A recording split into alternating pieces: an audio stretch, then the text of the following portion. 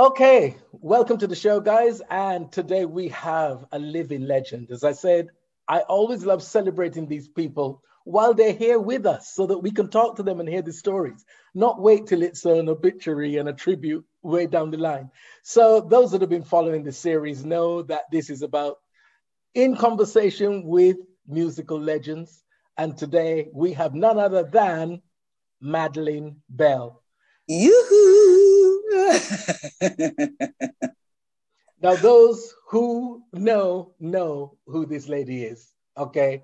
And was one of the first faces that you were seeing on UK TV.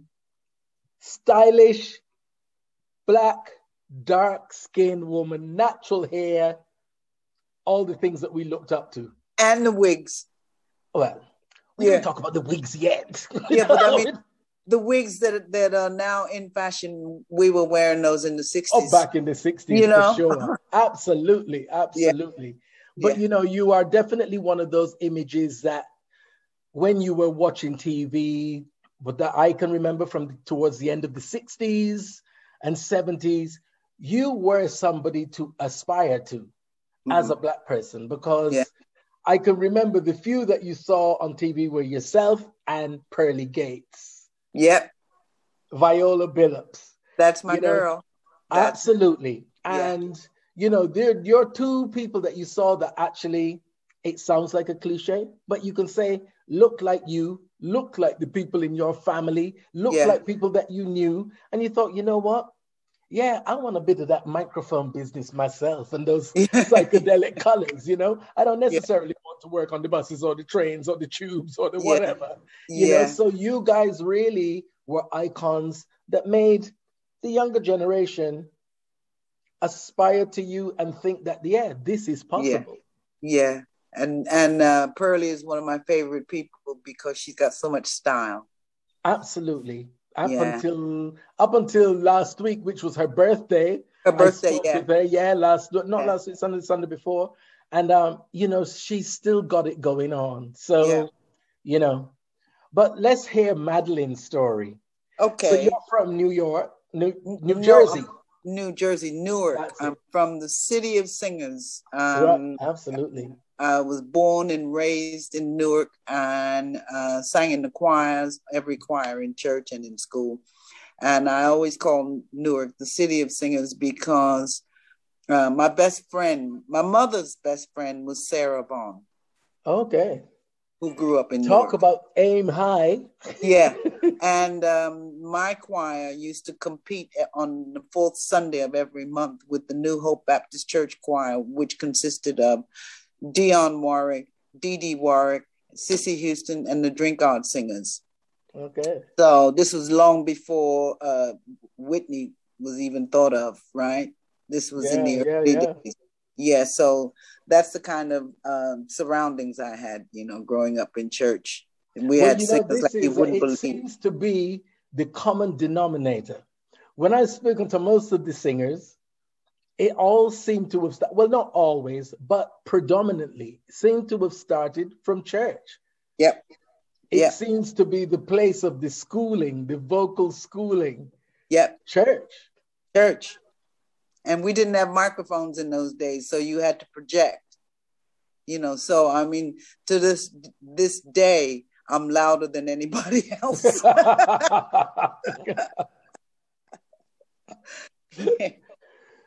Well, yeah, you know, as you say, you had the backing, you had the background training in church. As you say, you had to project your voice almost like an opera singer, because opera singers don't have microphones. They just have their voice and lungs and diaphragm, you know, so that's the school that you come from.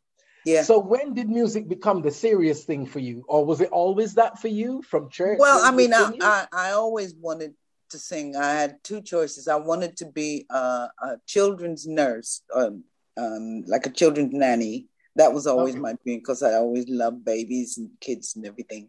And the other was that I wanted to be a singer. Well, I was expelled from school when I was 16, so that put an end to my dream of being a nurse, but it kept me going as far as wanting to be a singer.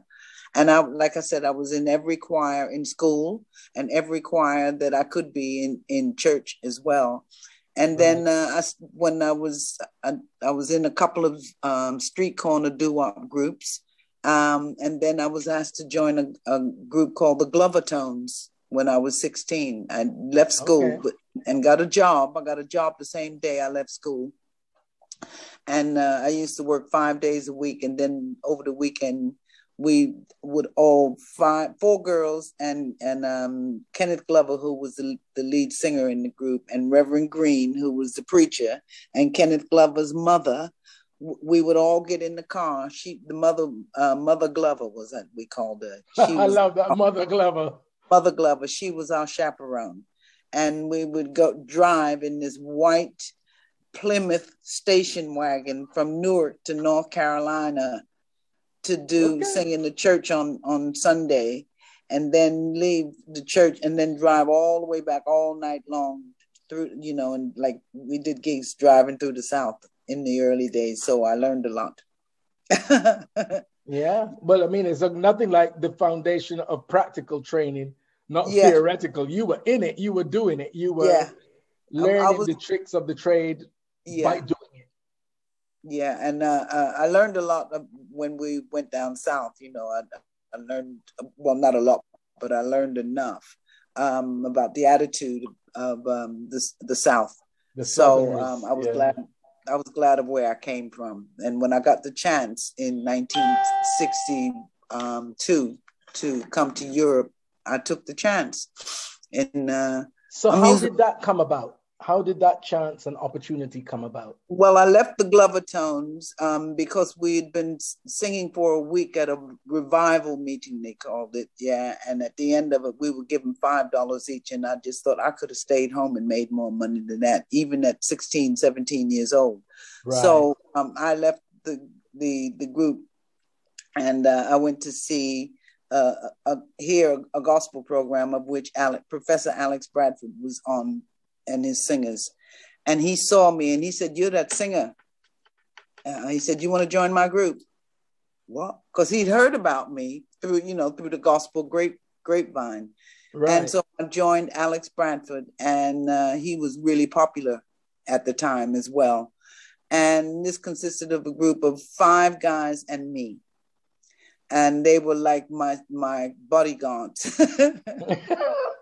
And we played all down south and as far down as New Orleans. I mean, we really went south. And that's when I really got some lessons. I traveled on the Greyhound double-decker Senior Cruiser bus all the way from Newark, 2 days and 2 nights to New Orleans.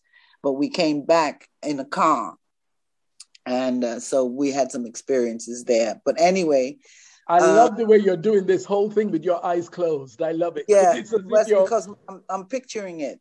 Yeah, that's what I mean. Yeah. You can see you're picturing it to bring it back and tell the story. I do the same thing when I'm singing. I always, I don't stand there with my eyes closed the whole time. But when I'm trying to picture something, I have to close my eyes because the picture becomes very clear.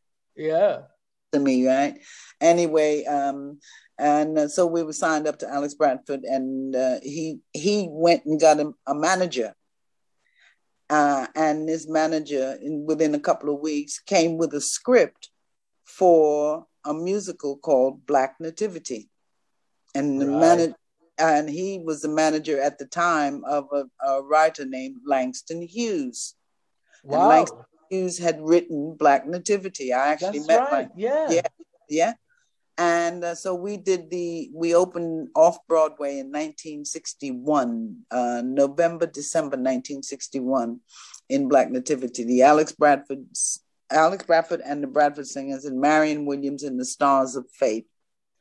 And it ran for, I think we did it for 4 weeks. And on the last night, this impresario from Italy came to the producers and said, I'd like to take this show to Italy for the Spoleto Festival next year, which was June in Spoleto. So they did the deal, and off we left in June and came to Europe for what was supposed to be 6 weeks. And we stayed,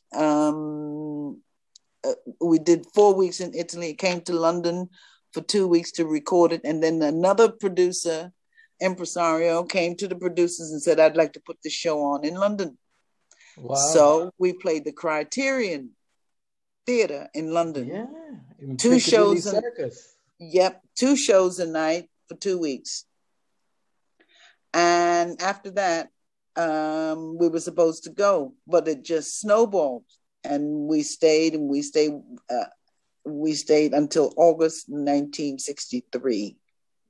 Wow. We managed to go home to do 1 gig. We played Lincoln Center. And then we came back to Europe, and we were in Europe for 14 months instead of 6 weeks. And then while we were performing in the 4th theater that Black Nativity had played, which was the Strand, guy came backstage and introduced himself as Norman Newell. And he was a record producer from EMI. And he wanted to sign me up, offered me a recording contract. So. And the rest is history. Yeah, the rest is history. And Norman Newell at the time was, or had been, the producer of Shirley Bassey and Danny Williams. So he was like, he handled the black acts, basically. Okay. And so I was signed to EMI. And like you said, the rest is history. I went home, told my grandmother, and my grandmother said, honey, opportunity rarely knocks more than once. She said, you go. She said, if it doesn't work out, you got a home to come back to. You could always come back. That's right. And I came back on the 11th of September 11th, 1963. And I've been in Europe ever since. Really? Yeah. Because, well, how long did you spend in London then? Because this is where I really know you from. I don't really know you from Black Nativity. That was before my time. But I definitely know you from the Blue Mink days. That was 1969. I'd already been in London for 6 years. Right. By then, I lived in London for 37 years.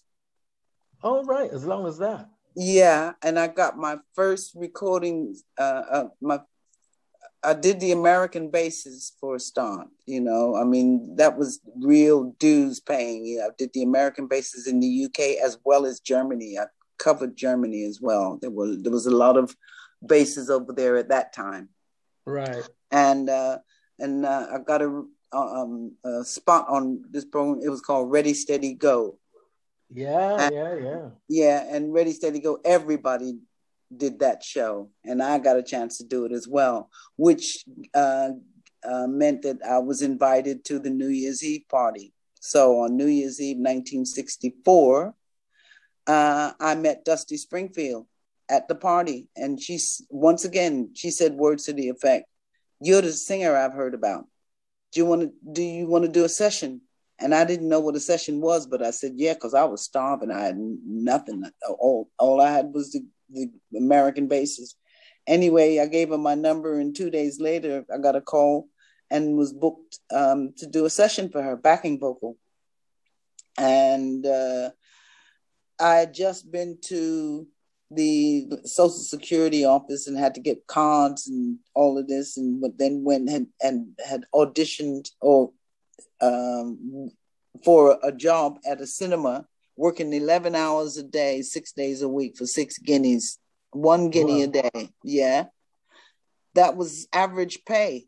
I mean, the hours were long, but that was average pay at that time, 6 guineas a week. Got home and there was a message on my door. I rang the number that was on this message, and it was Johnny Franz, Dusty's manager. And he said, this is the same day, right? They booked me to do this session the next day or the day afterwards. And my fee for 3 hours was 6 guineas. Yeah, and you thought, that's it. I thought, there we go. Yeah, that's it. No question. And so that was I can't remember what song it was. A lot of people say it was Middle of Nowhere, but I'm not sure if it was that. I don't think it was that. Right. Anyway, so that was my first session with Dusty. So the session with Dusty. Yeah. And then that led to? Snowballed. Yeah. Just snowballed. It snowballed to within a year, I was doing 3 sessions a day, almost 6, 7 days a week. Wow. Seriously. So, but I got to tell you, it was when you got your first, when you were signed first Did you have a single as a solo artist? Yes, I had a single, and I'd gotten a spot on Ready Steady Go, but there's Right. nothing happened with the single. The single, But right. I got a lot of work. Having met Dusty, my turnover as far as work was concerned, it just snowballed. See, that's why I love these stories, because, and I repeat it probably every time I do one of these interviews, but they are inspirational because it just shows you when opportunity meets preparation, because you've done the preparation from church, the touring all over America, down south, coming to London. And then when the opportunity came, you were ready. You knew that when you went into that studio to do the BVs for Dusty, that you'd be on point and probably sound better than her.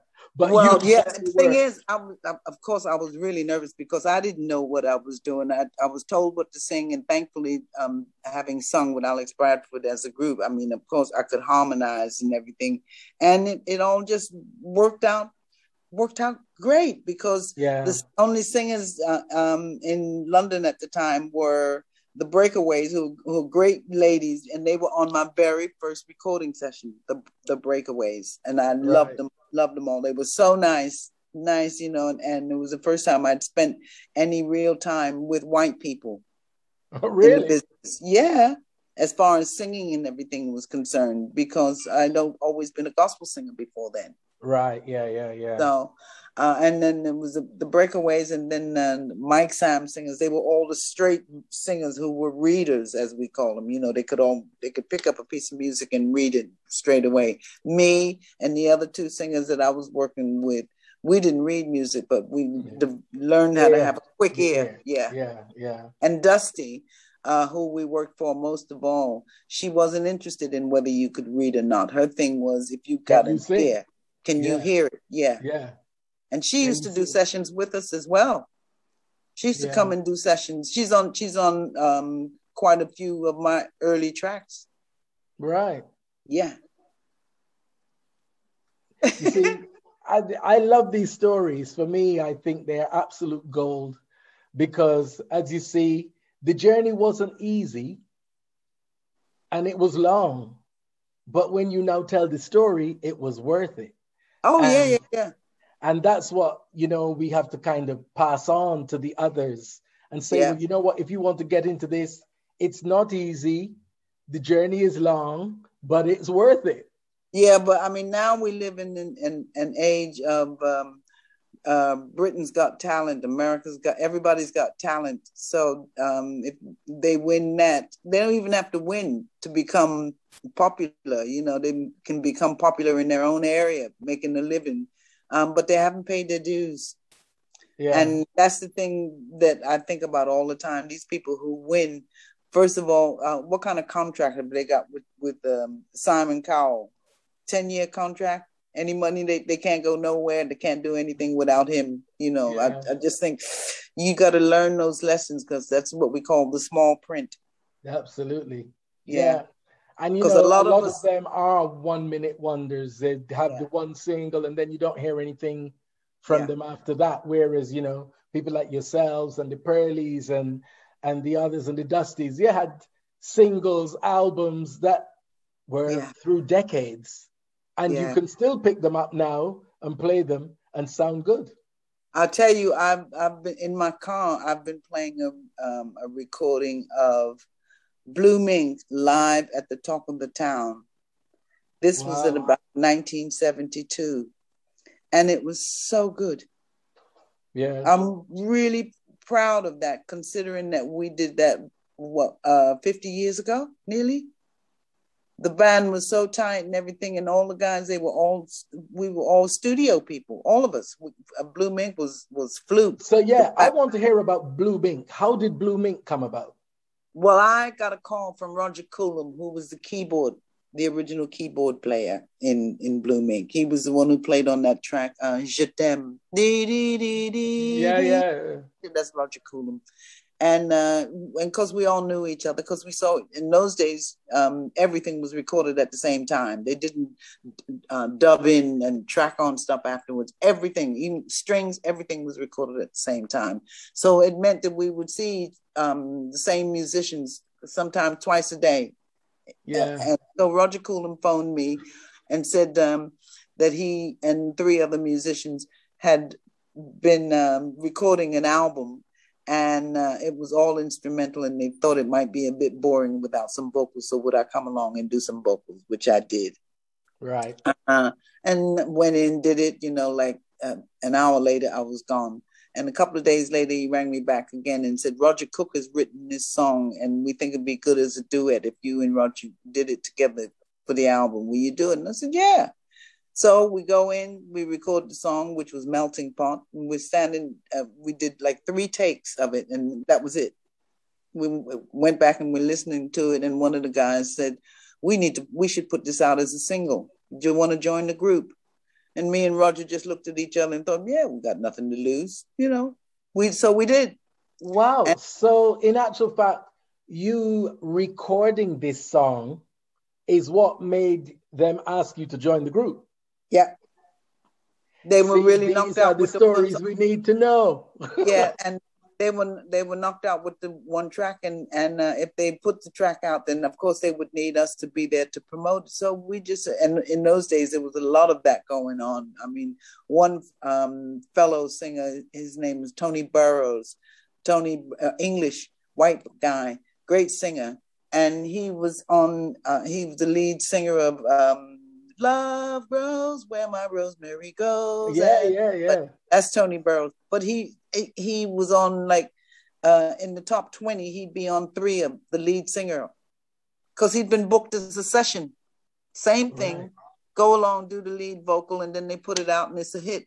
And at one point he did Top of the Pops, and he had to go and change 3 times because he was in 3 different bands. 3 different bands. 20. Yeah. Thank God he didn't mix up the lyrics. Yeah, exactly. Yeah. Yeah. So Blue Mink, how did that come to an end? What happened with that? Well, we worked a lot. We had a few, few top 30 hits, and we all got on really well. I mean, the survivors there's only 4 of us left. Me, right. Roger, Herbie, and Alan of the originals. Okay. And Ann O'Dell, who took over from the original keyboard player, Roger Coulin. So we're still alive. We're all still friends, and I still love them all, because when we decided to split 4.5 years later, that was May 1974, we split. Right. And it was mutual. We had a record, a manager who was ripping us off. And he'd gone off to America and had gone off and had collected some of our fee in cash from a club that we were working in, and we hadn't even performed. And then he'd gone off to do some business in America. So we found out when we got there. So we just decided, yeah, let's do it now. We can do one of those to him. Because we were all okay, because we were still working our butts off. Aside from doing the clubs and things, we were coming off stage in Liverpool or Manchester and driving down to London for 10 o'clock in the morning and still doing sessions, because we didn't want to give up our bread and butter. Because we knew, all of us had been in the business long enough to know that it wasn't going to last forever. Absolutely. So, but we had a good run. We actually toured New Zealand, because one of our tracks got to number 2 in the charts down there. So we toured there, and we went to California. We played the Troubadour, that launched Jimi Hendrix in the States, and Elton John. And Elton John was actually there and introduced us on stage. And Dusty was there, and one of the Beach Boys was there, and but we had a good time, and while it lasted, we had a good time. But we just decided, let's. And I think that's quite important what you say there, because as you say, everything has its time. Yeah. And you have to kind of see and preempt that, not wait till the time is there, then to try to make choices. And also there was another reason, because Blue Mink had done a Capital Radio, started, I don't know when it was, 73. And in London, and Blue Mink did all of these station idents, Isn't it good to know? Capital Radio, all of that. Capital helps you make it through. All of that is Blue Mink and me and You're Roger Cook. joking. Capital in tune to London. Yeah, That's yeah. Blue Mink, all of that. Yeah, I remember that. Stuff that they would play in the evening. Dave Cash, bless his heart. He was a great fan and a great friend, and he got us to do all of that. And of course, when we did that, the BBC didn't like it, and they stopped playing our music. Oh, really? That was another reason why we decided to split. And Roger Cook, who had written most of the stuff that we did, Cook and Greenaway, the BBC stopped playing anything written by Cook and Greenaway, which was, it was really, really petty. And so we just decided, well, we're not getting any records played on the BBC. Capital Radio was playing our stuff all the time. I mean, Dave Cash even had Good Morning Freedom as his theme song. His theme song, yeah, I remember. Yeah. I remember. Yeah. So, but Blue Mink, we knew that it was time for us to call it a day. And so all what came for you after that? I went back to doing the clubs because I'd been doing the clubs in the 60s before Blue Mink, and then started doing sessions. Right. So because doing the clubs, traveling up north, oh God, that was really difficult in the winter. Oh dear. I love these closed eyes and reliving every moment of traveling in the snow, in the cold, in the wet. Yes. I can see it. And my first club, going back now and I'm thinking about it, was my first cabaret date was in May 1964. And it was in a club called La Dolce Vita in Newcastle upon Tyne. And top of the bill was Lionel Blair and his dancers. Second on the bill was me. Third on the bill was a new comedian whose name was Les Dawson. Oh, yeah. Good old Les. Every time I saw Les after that, until he died, he used to say, remember those days in Newcastle? Oh, God. Be careful. You started to sound like it.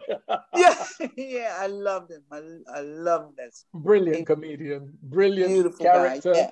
Brilliant comedian. Very, very talented. So when did you decide to move to Spain?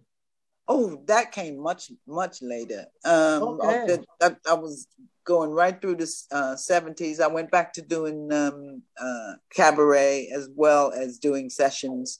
And I probably did more sessions because people knew my voice. I mean, there were times when if there was 5 commercials on in a break, 3 of them would be me. Yeah. And sometimes me and Tony Burrows, because the two of us, we just sort of and it's funny because you know the voice. Yeah. You're sitting down and you're watching the TV and the commercials come on and you're thinking, that voice sounds familiar, but I can't place it necessarily. But you know the voice. Yeah. Oh, well, I sold everything from Brook Bond Dividend D. I can do it on Monday morning. Struggling out of bed and morning. Didn't get home till 2:45. I can do with a D. Oh dear, McDonald's. I did 3 or 4 different products from McDonald's when they first opened up. I did everything. Gas. The gas people are your people. Everything. I mean, Just Juice. I've got an award up there from. That was definitely you. No additives. Just Juice. That was definitely you. I knew that. At the time, I was like, that's Madeline Bell. I know that for sure. Yeah. Oh, I did. Oh, yeah. But that was like a proper vocal for this juice advert. It was proper vocals. Yes. No, that's definitely Madeline Bell. I can remember. Yeah, that was definitely me. Yeah. Those were really, really good things, though, to do, because in those days, you would go in and do the demo. And if they approved it, then you go back and do the vocal, which was usually only 60 seconds because they were commercials. 60 seconds, then you might do a 30-second version as well for a short commercial. But the great thing was that, and you got paid for that. And then once it was on, every time it played, you got paid. So I would watch nothing but ITV so that I could see my commercial. See when you're getting paid. Yeah. And when the commercials would come on and one of mine would come on, it would just be ding. But no, sorry, things have changed since then. They do buyouts and then yeah. But you see, that's how everything started to go after a while, because they probably thought we're paying out too much money. Yeah. So, even for commercials that you do before, you would get paid however much per commercial. But then it became, well, the buyout fee, if you're used wherever, is this. And you're thinking, well, it looks like it's a large sum of money, but if this commercial is running globally and nonstop, I would be being paid much more than this. Yeah. If, we were on the old contract. But yeah, I can remember when this buyout business started to come in. Yeah. And also you couldn't really refuse, because that they could replace you like that. Yeah, I think that's kind of what they had hanging over you. Yeah, we did at one point in the 70s, there was a musicians union strike in America. So they came over to London to record. So I did a few things for American, like Toyota and Pepsi Cola, and they would pay you on the spot. They'd pay you, give you a check straight away, and you could take it to the Chase Manhattan Bank in Berkeley Square and cash it straight away. So we were all quite happy. me and Tony Burrows, I can see him. Yeah. Yeah. Wow. So are you still in touch with those guys? Yeah, on Facebook and Messenger, I'm still in touch with so many people that I worked with in the early days of, the ones who are still with us. Right. We stay in contact because we always we promised ourselves at the last couple of funerals that we were with, let's wait until it's a funeral to see each other. Get together. And I think we all do that at funerals. We all do that at funerals. We go, why do we only make the effort when it's a funeral? Well, what I usually do is before, now with the pandemic, I haven't left my home. I mean, I haven't worked since February of last year. Right. I haven't been on a plane or packed or opened a suitcase. I have opened a suitcase because I've done a couple of gigs here in Spain. Right. But I haven't been out of Spain at all. Right. So when I do go to London, I let all of my friends know, and usually there's a group of us and we meet at Selfridge's brasserie and have salt beef sandwiches. Because they do great salt beef sandwiches. Yeah, the salt beef bar downstairs, ground floor. That's right. Yeah. So that's what we do. We meet up, and if I'm working, then I see them as well. Right. And the last time I worked in London was 2019 when I did the 60th anniversary of Ronnie Scott's. Okay. At the Albert Hall. That was really, really good. Yeah, it would be. Yeah. But I definitely remember the Madeline Bell style, the earrings, the skull cap. Yeah. The skull cap was the thing. It was, because that was completely different. As you said, it was all about either natural hair. Yeah. Well, it was slightly before Afro. Oh, look at it now. Yeah. You got your own natural Afro, darling. Natural Afro. And I used to color it. I was blonde for a while, for a couple of years. And with this lockdown, I haven't been able to get back to London to get the stuff that I need. And I just decided I ain't even going to worry about it. At my age, I should have gray hair. So I've just decided to just let it grow out. Yeah. There you see it, guys. The natural Madeline Bell. Yeah, that's me. A full head of thick hair. See it right there? Yeah, that's me. Yeah, this is me. No makeup, no nothing. No makeup. The put some natural lipstick on. Madeline Bell. Yeah, that's me. I think it's all about the nails, really. It's all about the nails. Yes. Well, what's in store for Madeline? When is she coming back to London? Because most people have been stranded like yourself. All the artists I've spoken to, no, I can't wait till things open back up. They might be doing things locally in their area. Yeah. But as regards international travel, that's all kind of put off until 2022 at the earliest, really. Well, I've got a couple of things in Spain on my birthday, which it was just coincidental. Next week, I'm doing a gig in Torremolinos at a festival in the Bull Ring, the Plaza de Toros. But I'm only doing 3 songs. And what else? No, I got some work locally in Estepona near me, just me and my pianist. And the Spanish trio, we've just been confirmed to do something in Tenerife in October. But as far as internationally is concerned, I've got all of my work, everything was canceled. A 22-date tour of Holland was canceled. 22 dates being paid per concert, where everything was canceled. Ronnie's, can't do Ronnie's because I don't want to do it now because they got plastic partitions between the tables now, and that's not me. And my band, they don't want to do it either. And my band is basically, my rhythm section is the rhythm section for Strictly. That is my band. Okay. So if they do go back to work, go back and do Strictly again this year, then I won't be able to work with them from September until December. Right.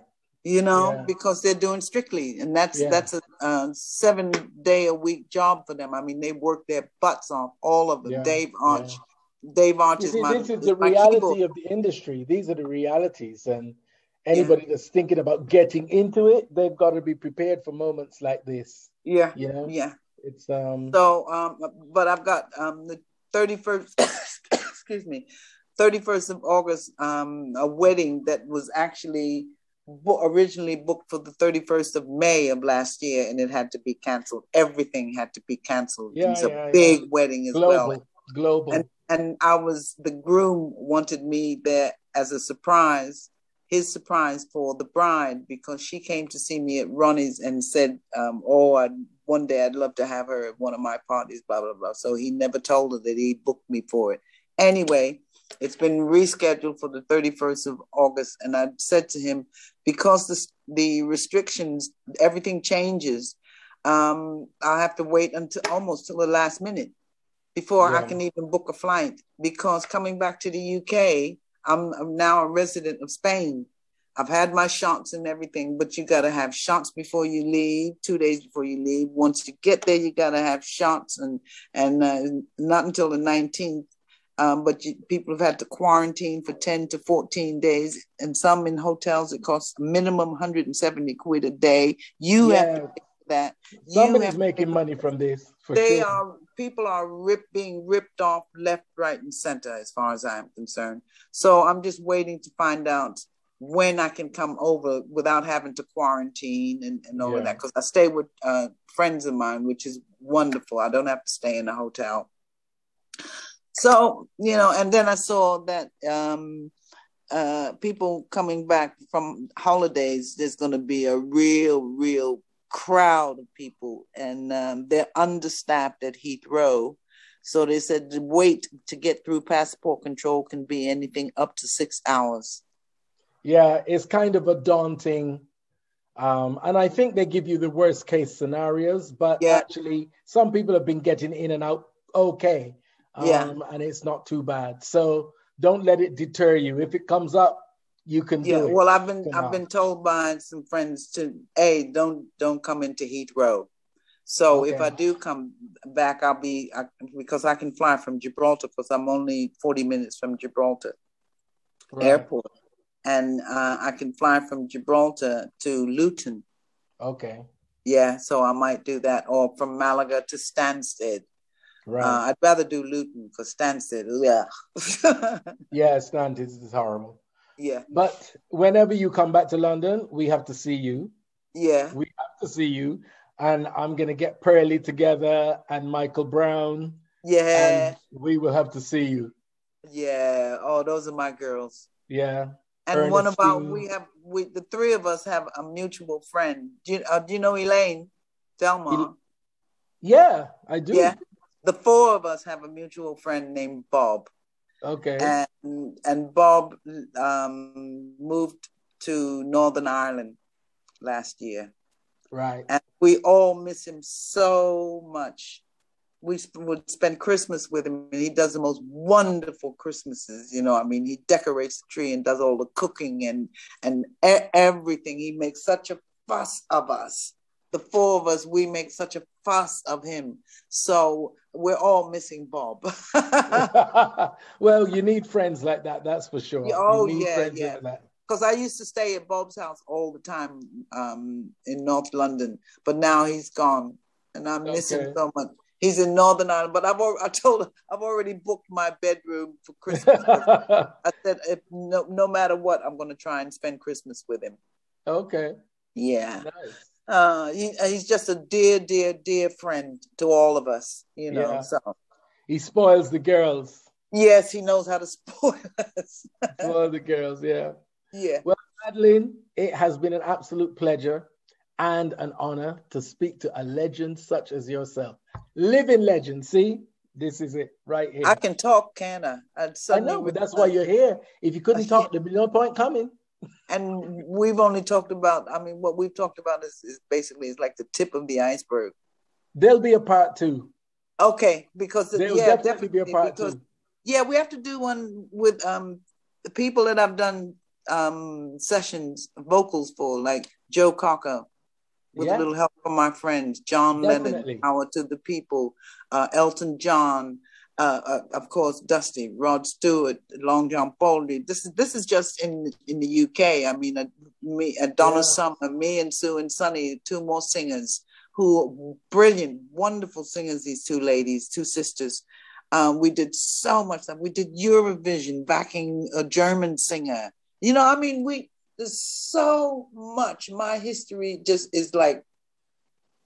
There's always, every artist that I've interviewed, it's always been a part 2, because when you've had such prolific careers, you cannot do it all in 45 minutes or an hour. You can't. Oh, no.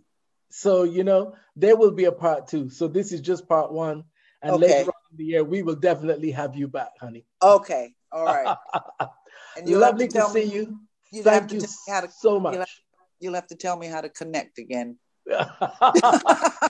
Don't worry. We'll edit that bit out. But you see now, you've put that in. So there's nothing I can do. I don't care. I keep saying, if you want to learn anything about computers, ask a 4-year-old.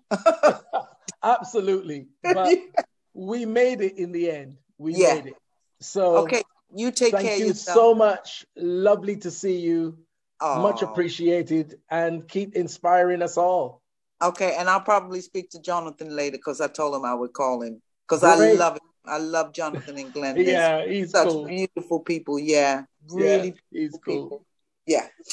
Take care, you sweetie. take care of yourself, darling. Lots of love. Bye. Bye. Bye.